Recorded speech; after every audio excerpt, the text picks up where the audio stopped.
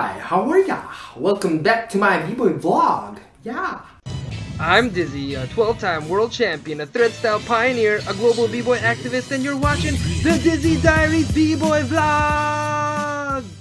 So today I'm going to be talking about a topic that a lot of people always ask me. They're always asking me about, how do I find my own character? I'm going to share with you the lessons that I have learned over the 23 years that I've been breaking about finding your original character. So for example, people who have a very strong character that everyone can just see right off the bat, somebody like Casper, or someone like Issue. He has his own type of character, right? Cloud's another person who has his own type of character. And people want to strive to have a character that's just them, that as soon as you see anyone act like them, you're saying, hey, you're copying that person. So, of all the years that I've been breaking, I learned a lot of lessons. Most of the lessons that I learned were the hard way. So in regards to finding your own character in originality, this is what I've come up with. I believe that there are two ways to go about finding your own original character. The first way is to just simply be yourself. The reason why is because every single person out there, every one of you out there is original, is unique, because we're all created different. Okay, there's no exactly two of the same exact person. Okay? Whatever experiences you learn in your life is going to make you a certain way. So if you just be yourself, a confident version of yourself, you will have your own original character. Now there's a drawback of this. The whole drawback is that we're continuously changing. Each person, if you're not changing, if you're not growing, that's actually bad. Okay? We want to continually grow. So for example, when I was young, I was a very cold, silent, conniving type kind of person. And I found pleasures in evil things, like hurting people's feelings. So when my character back then was very like, my hat was always low, nobody sees my eyes, I just come in and do my thing, I joke around a bit, and then I'll do like something, and if I see somebody getting their ego popped, you'll see me smile, like, yeah. That was my character before, but as I grew up and I changed, my character started to change. I didn't want to hurt people's feelings anymore, so I went through my own internal struggle where I was like, how am I supposed to be now? And the hardest thing is when you're overthinking yourself. When you have these voices come into your head and tell you weird things and you don't know how to act. That's one of the hardest parts, right? To not be able to be free. So if you go the whole be yourself kind of thing, you're going to continually go through this changes in your life and you're going to have to continually reevaluate yourself to see who you are. I can't go back into my old frame of thought, right? But there are certain things that I can take from my past, bring it to who I am now, which is, sometimes when you battle, you just gotta get angry. When I battle and I'm angry, that's just the way that I really feel at that moment. I'm angry, or I feel disrespected, or my pride is, and that's the reason why I'm like that. It's not an act. I'm really genuinely upset. So my point is, be yourself, but be ready to be continuously reevaluating who you are, and then expressing it through the way that you dance. Now the second way is a totally different way. It's a totally different approach. It's where somebody can put on a mask, okay? Not a literal mask, but putting on a mask and be somebody else, okay? So for example, if you wanted to be like Spider-Man, right? You can put on a mask and you can dance like him. Man, that's the amazing thing about breaking and this culture is that you can be who you want to be. It's like your own escape. There's nothing wrong with that, right? For example, if you wanted to be Wolverine, right? If you want to be Wolverine, you can, right? You can put on the Wolverine mask and you can be exactly who you want to be. And that's why this culture is so awesome.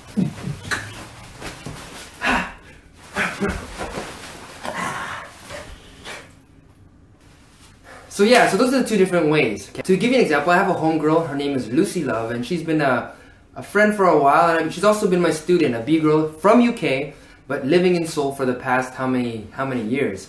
And I've been training her and I've seen her come a long way, seeing her develop as a B-girl. One of the things about her, like many B-girls that I know, is that she has a little bit of self-confidence issues. And not just girls, but B-boys have it too.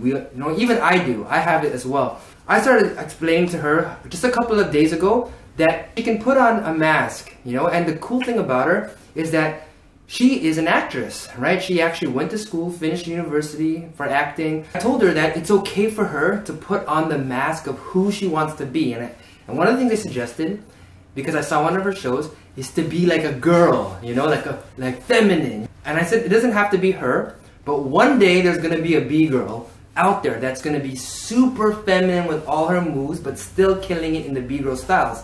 And I told her, you should be the one to try it.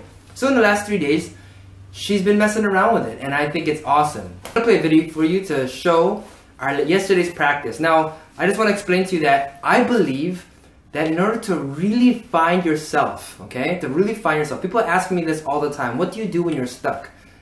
For me, the best thing to do when you hit that wall is to cipher and exchange with other people, okay? Ciphering and exchanging with people is part of the culture, okay? This is the culture, meaning that when someone goes out and does something, you look at what they do and you absorb it and you respond by showing your version of it. Of course I have my stuff and I want to show who I am too, but at the same time, this is how you break through that wall to know what you need to work on. So here I am, kind of cipher exchanging with her as she's doing the sexy B-girl styles. I have my own kind of responses to that as well, okay? Don't laugh, I don't always do this, but I'm showing it to you because I think it's funny. We had a great time. In the end, I think she won the whole cipher that we had. I was going after her majority of the time because that's what I like to do. I just like to see people and I like to take what they do and show my version, you know, show my responses. She was actually been getting better at responding in return. So I hope you like this video and yeah! So here we got Lucy Love coming in. She's taking out the makeup. Yeah, goes into freeze right on the beat, okay. Now I'm watching her very intently to see what she does so that I can respond to specific moves or points. Like right there, that little drag right there. Okay, I saw that, I'm like, I have something for that. Oh, and she gets up sexy. So I later on put together exactly how I'm gonna respond by putting on my makeup and also brushing my teeth, spitting it out. Okay, ooh, the sexy touching and arm thread go down. Okay, now into my little footwork, now getting ready, and ooh, response to the leg drag, quattro threads, and gonna respond to the freeze. Boom. Bink. Okay, now here comes Lucy coming in again. Okay, I'm watching her at another time. Oh, look at that twerk go down. I'm going nuts. Okay, oh, sexy getting up. Boom. Oh, head freeze. Oh, combo. Nice. I'm gonna try to respond to that head freeze combo. And what I'm doing is I'm just looking to see what I remember. Now, because I'm going in right away, I'm trying to respond very fast, so I only have a few seconds to really think about what I need to respond to. Now, the music drops, so I just slow it down. Okay, and I'm gonna respond to her head little freeze. So here, boom, little new combo that I'm trying to work, or new variation. Bink. Okay, and then a little bit of sexiness. Go back into my flying footwork, and I don't remember what I'm gonna do, so gargle freeze. Here comes Lucy coming back again. Okay, I'm watching her clearly, seeing what she's gonna do. What does she do? Oh, nice go down. Oh, she's going into the, oh, look at those sexy thread styles. All right, very cool, right? I like those, oh, those little positions and threads. Goes back down. All right. Woo. Bink. Okay. So I'm gonna try to respond right away. So I'm just going right off the top of the dome. Oh, little thread go down. Oh, and straight into the response. Okay.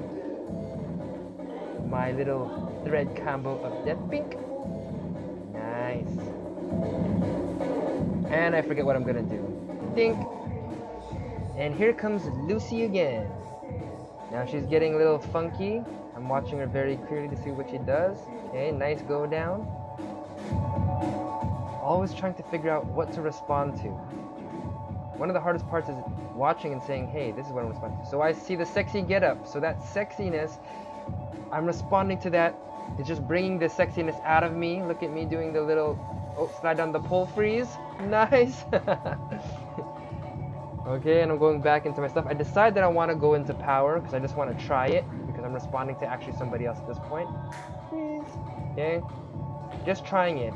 But if you see Lucy, she's getting up and she's going to come right back in, cutting the other two guys off just to respond to me back with her power. Nice. Look at that, right?